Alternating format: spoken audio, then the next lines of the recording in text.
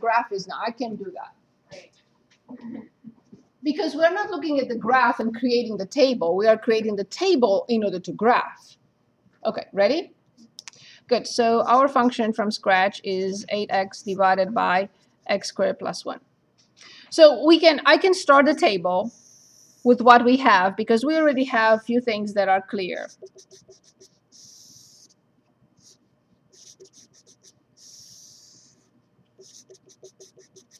Negative infinity to infinity and 0 and 0 and 0 here and 0 here.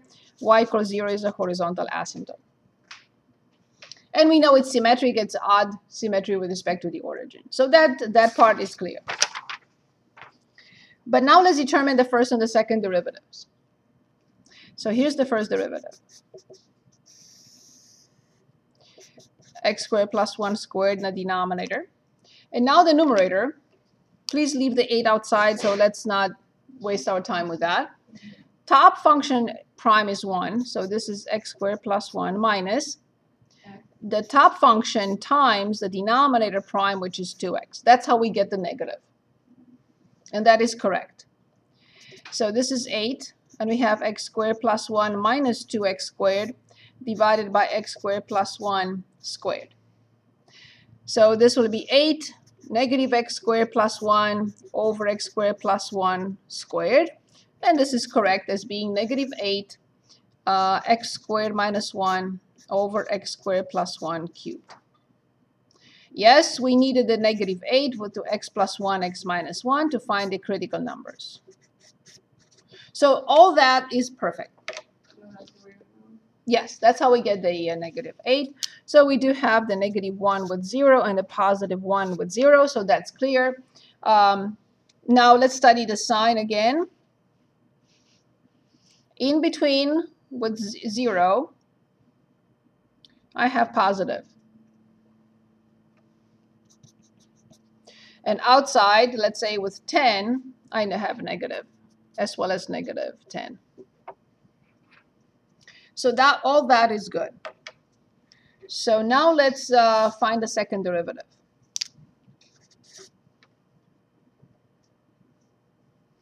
So the second derivative. See, once this is me. Once I have a mistake, I start everything from scratch, because who knows what happened. So we differentiate the top, and the denominator is squared. We didn't cube it the first time. Yeah, where did the cube come from? It's because it's times -1. Oh, no, of course. Or do you keep it squared? Of course. Okay, I was like wondering what's going on. So as I said, now I don't trust anything I do. Oh my God. I'm talking and writing, and there is no excuse. No. It's to the fourth, of course. Eventually, we'll simplify to that. We're not there yet. Good. So if we understand or we see the mistake, it means that we know what we're doing. That's awesome. How is it 4 now? Because that's the quotient rule. I differentiate the top times the bottom minus the top times the bottom prime over the denominator squared. Okay. That's okay. I'd rather go back and check. Good. Now the numerator prime is 2x times the denominator minus the numerator times the denominator prime, which is 2, x squared plus 1 times 2x. So far, so good.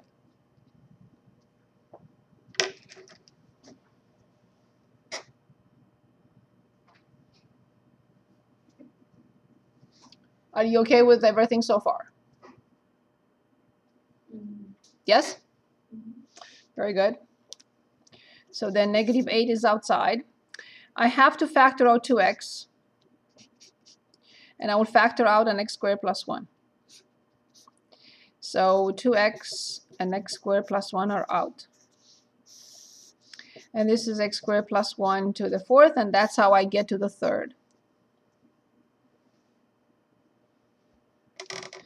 Let's see what is left at the top. An x squared plus 1 is left. This is gone, but I have 2 times these two. Negative 2x squared and plus 2. Ah, I see now. You forgot to give me the x. It's not your fault, but that's where the whole thing changes. You forgot to tell me x. It's 16, it's positive 16x, x squared minus 3. And that's why all this is messed up. Is that clear? Yeah. So you either said it and I didn't hear it and I didn't write it. My apologies. It's my mistake. But that made the whole thing change. This little thing from here. Everything else is fine. So we have here a negative 16x. And this is negative x squared plus 3 over x squared plus 1 to the third. I factored out. So it's 16x, x squared minus 3 divided by x squared plus 1 to the third. Now we are in business. See if I'm not prepared with my own previous notes. My fault. Sorry about that. So x equals 0, so the second derivative set equal to 0 gives us 3 solutions. One is the square root of 3 as we got it before. The other one is negative the square root of 3, and another one is 0, which is a totally different story. Okay, do we understand where the mistake was? So I did not write that x, and that's why I had to do it again, because something wasn't working right. Okay. So now we can go back to the table. So it's 0 here. It's negative the square root of 3 is 0 here. Is the square root of 3 is 0 here. We already determined these numbers to be negative 4, negative 3.5, 4, and 3.5. Okay. Now we study the sign of the second derivative. That makes the whole thing change completely. So now this is a different story. All this is positive, but now this is a product that will give us the sign, which is totally different. 3.5? Oh, we already did with the calculator a few minutes ago. We just plugged in. We plugged in this in the calculator, and we got negative 3.5, and this with the calculator, we got 3.5 in the function. Okay, so now let's study the sign here. To the left, like let's say negative 10. Negative 10 would be 100 minus 3. This is positive, but with negative 3, with negative 10 is negative. That's exactly what it makes sense. Okay, now let's plug in negative 1. When I plug in negative 1, this is negative 2, and this is negative 1, so it will be positive. Now I plug in 1, and I get negative. Now I plug in 10, and I get positive. Okay.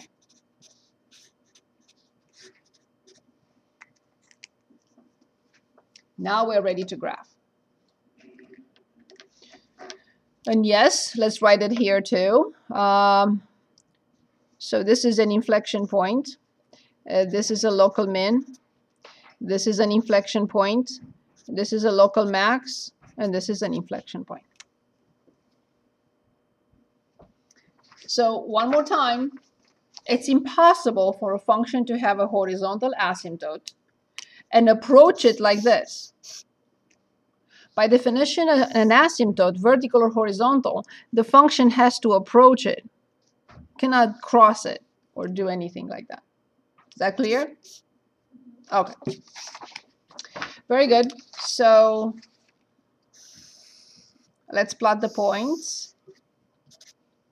I'm going to take a bigger unit here. 1, 2, 3, 1, 2, 3, 1, 2, 3, 1, 2, 3. Oh, I have a negative 4. Okay.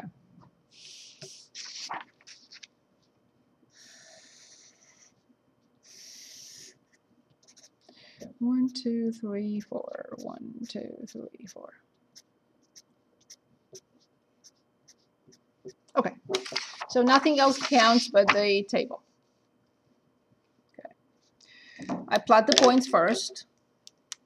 Negative the square root of 3 and negative 3.5. 3.5. Negative 1, negative 4. 0, 0. 1, 4. And the square root of 3, 3.5. Okay, now we are in business.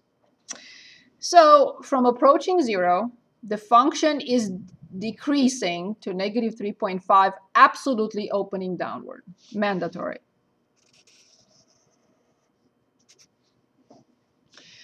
It hits the inflection point, it changes concavity, it continues to decrease to the local minimum. Changes concavity, it decreases to the local minimum. Still opening upward, but now it's increasing to the next inflection point. Where it changes concavity, I don't care about the table anymore. It has to have a symmetric, the function is odd. What I have here, I have to have in the first quadrant. I don't care to look anymore.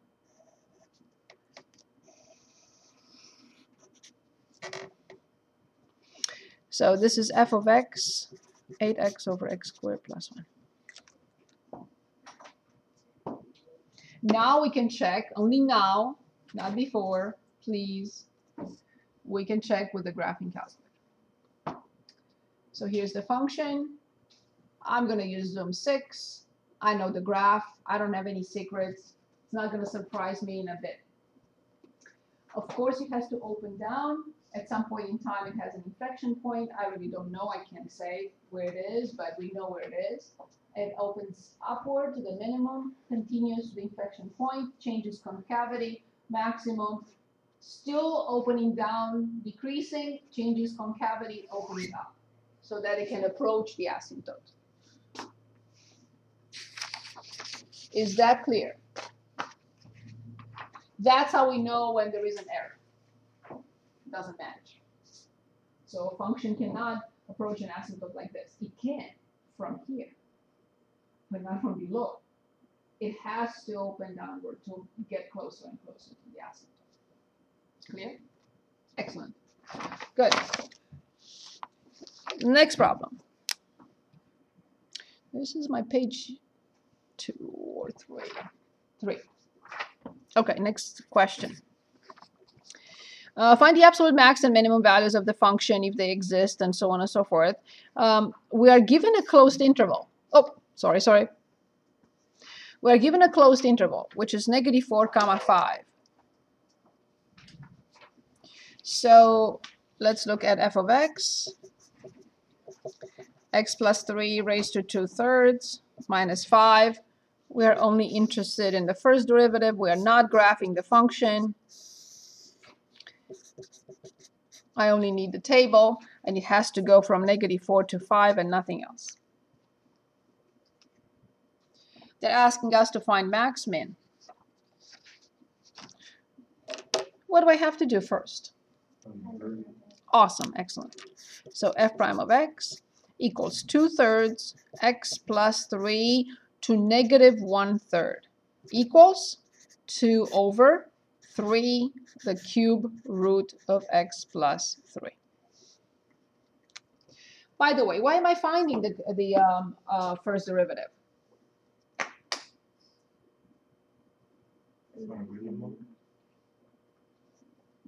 For the critical numbers first. If the function has no critical numbers, then it has no max min. So, is there a critical number? Say it again. Okay, it will never be 0. -3. Exactly. Why is -3? Is it -3 in the domain? Mm-hmm. Yes, it is. Because if it's outside, then no critical numbers. But why is -3? Why is x equals -3 a critical number? Why? Because x plus 3 exactly being 0 makes x equals -3, and f prime undefined where the function is defined. That's very important. Because if the function is not defined at -3, that cannot be a critical number. Excellent. Well done. So then, the first derivative is undefined. But what is the function value there? It's 0 here, but 0 minus 5, correct? Negative 5. Let's plug in this function in the graphing calculator and check negative 4 and 5. So in y equals, so let's put in this new function, the cube root, no, let's write this is, that's fine, x plus 3, parentheses, power, in parentheses, please, the power, 2 over 3. I don't know, maybe you have a sophisticated calculator that works, but I'd be very careful. So I want to evaluate this function at negative 4, and I want to evaluate it at 5. At negative 4, I get negative 4, and at 5, I get negative 1. Perfect so far. One more step, and we can move on to the next problem. I need to study the sign. So let's plug in here negative 4. When I plug in negative 4, I get negative 1. The cube root of negative 1 is negative 1. It's the cube root, right? So 2 over negative 3, this must be negative. If I plug in 0, just to check, I get a positive number. I don't need this in the table. Okay, now is the moment of truth. If these two rows do not work well together, then I know I have an error somewhere. So from negative 4 to negative 5, what does the function do? Is that supported? Yes. Good. From negative 5 to negative 1, is that supported by the sign of the first derivative? Yes. But good. So then here's what I have. I'm not graphing anything. So I have negative 4, negative 4. I have negative 3, negative 5. And I have 5 comma negative 1. So this is negative 4, lower negative 3, negative 5, and higher negative, positive 5, negative 1. What do we do to 5, negative 1? Isn't that negative 5, negative 1? 5 comma negative 1 is this point. 5 comma negative 1. This point is negative 3, negative 5.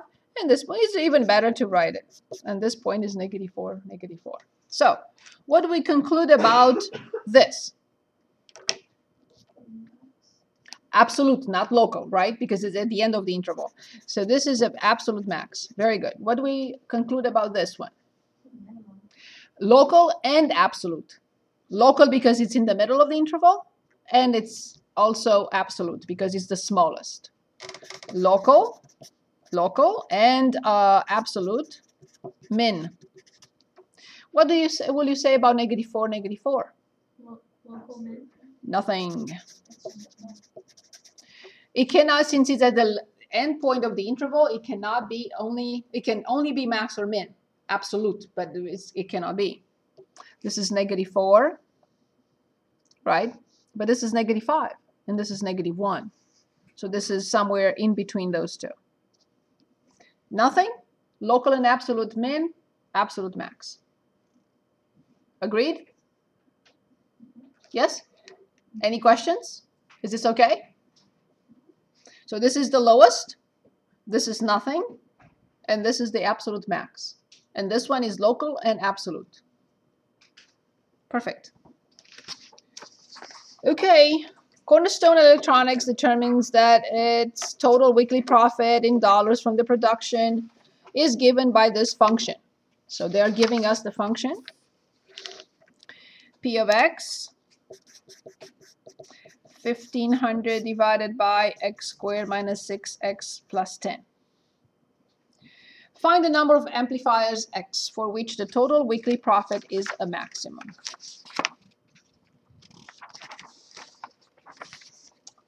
Very good.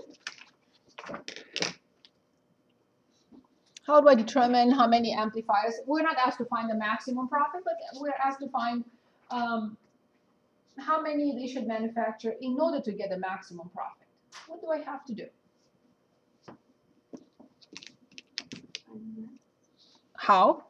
First, very good, excellent. So P prime of X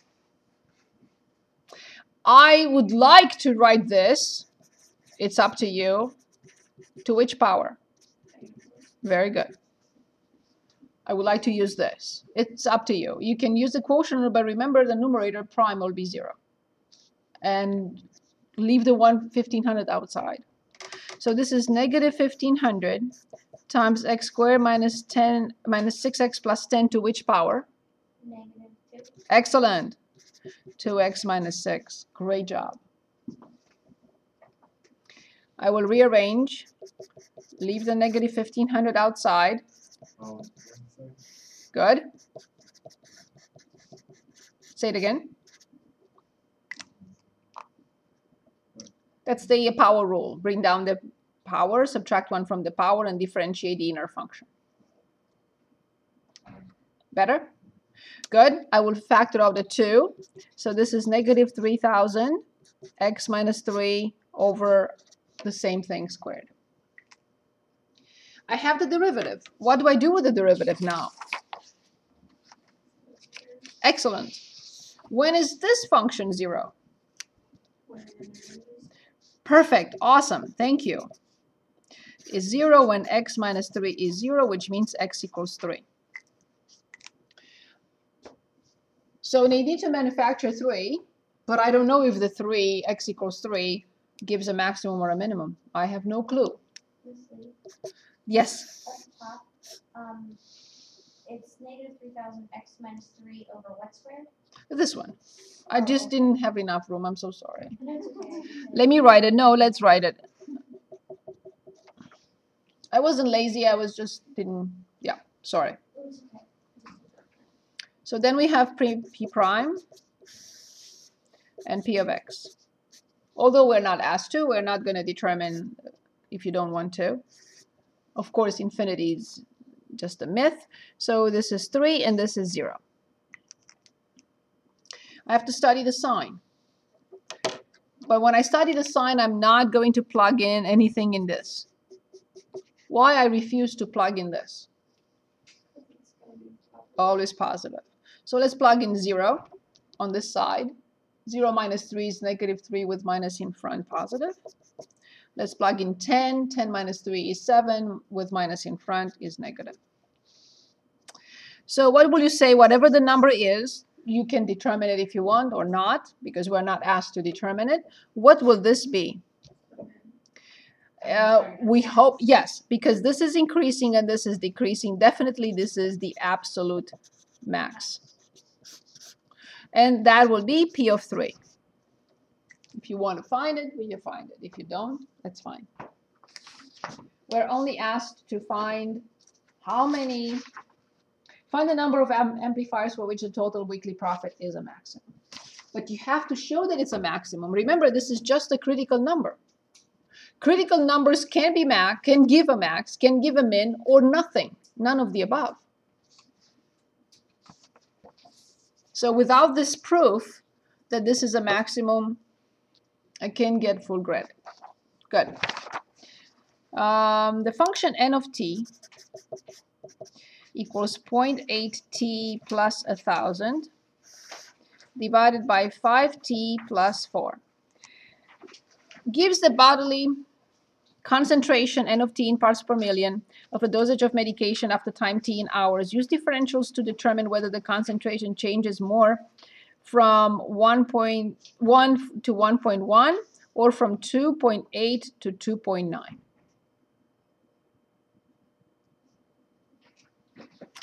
Okay.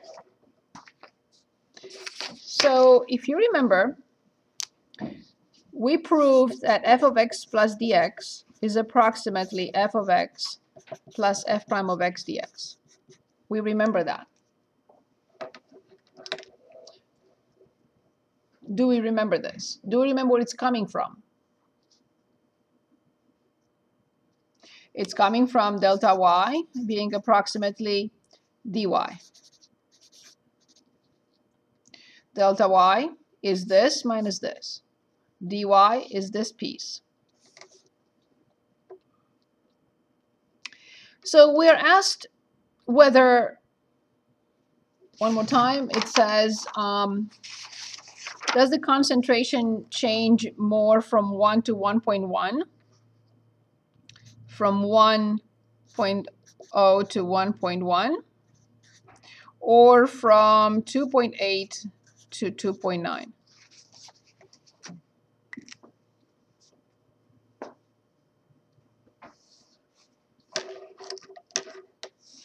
How will I determine the exact? For the exact change in from 1 to 1.1, for this one, I will find f of 1.1 minus f of 1. That would be exact.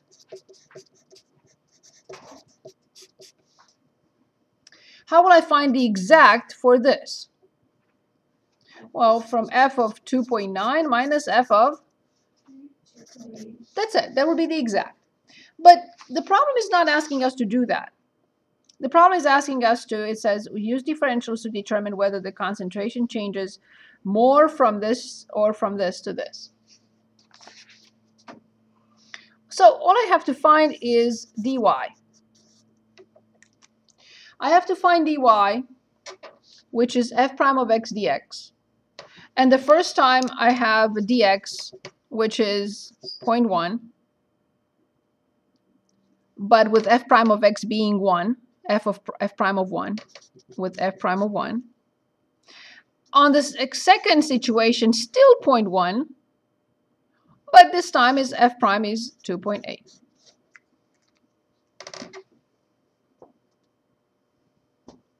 That's all I need to do. I'm not asked to find the exact. Can you? Yes, you can. So I'm only asked to find dy. When d of x is 1.0 or 0.1? No, 1.0. And dx is 0.1. Okay.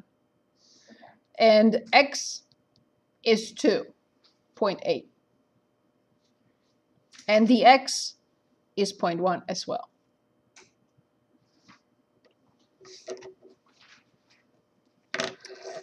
Is that clear or not? No. Okay, so this, we know that this is an estimate of the change in y for a minor change in x. Let's find it first.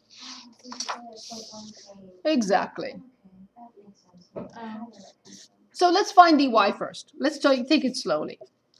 So I'm not asked to find the exact. This is the exact, and this is the estimate. I'm asked to find using differentials. So that's the dy. That's the differential, not the exact. So dy will be f prime of x dx.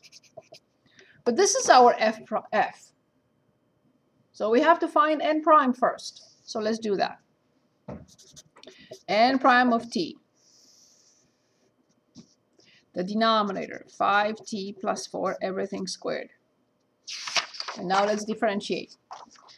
The top prime is 0.8 times the denominator, 5t plus 4, minus the top, 0.8t plus 1,000, times the denominator prime, which is 5.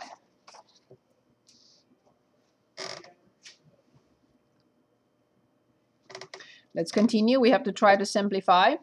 0.8 times 5 is 4t plus 3.2 minus 4t minus 5,000 over 5t plus 4 squared. Oh, that's pretty nice. So this is negative 5,000 minus 3.2. It's 0.8. 3 from 9 is 6. 994. Correct me if I'm wrong. 5t plus 4 squared.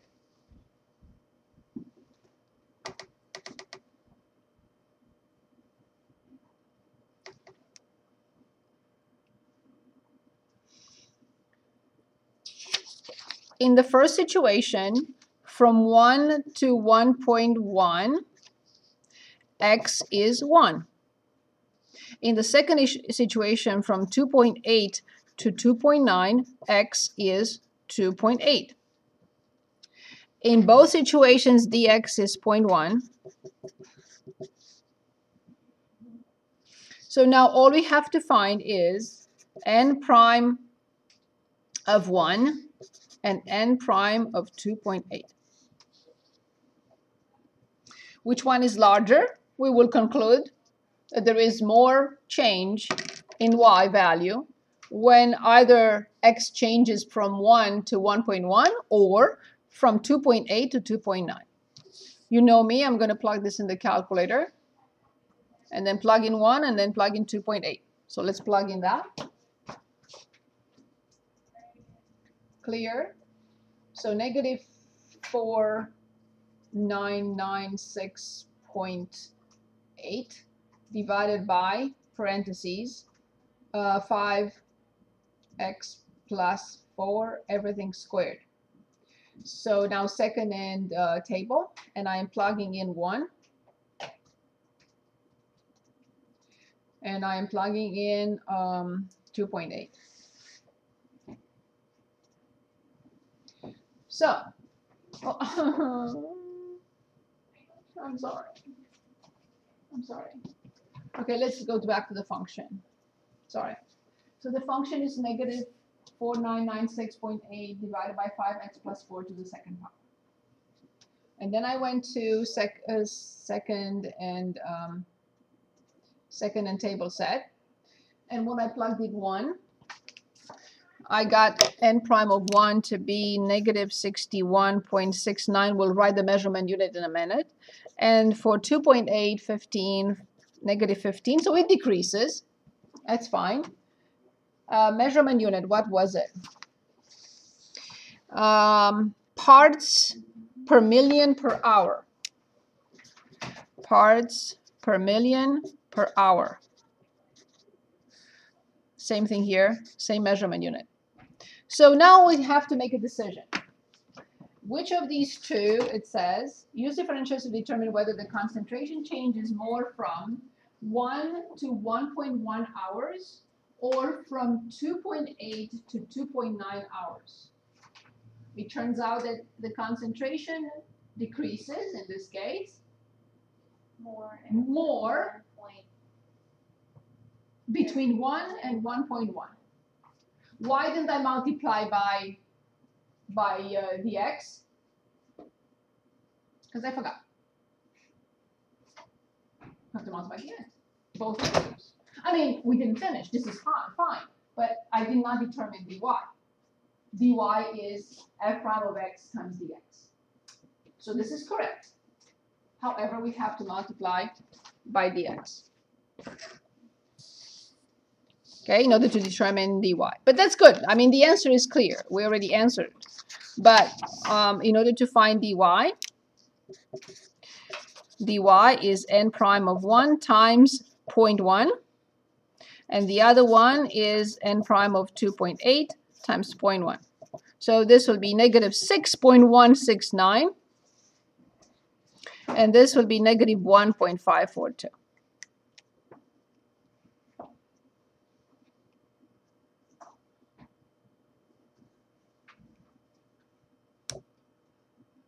And this is just parts per million.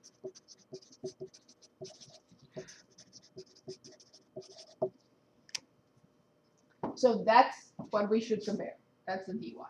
That is correct. That's the rate of change at that point. But we needed to finalize dy. Very good. Okay. So now this is another question on the same idea. Find delta y and find f prime of x dx. So this is delta y and this is dy. Round to 2 decimal places if we need to, and we're asked to find this and this. So find delta y, which is f of x plus dx minus f of x, and find dy, which is f prime of x dx. So let's find those.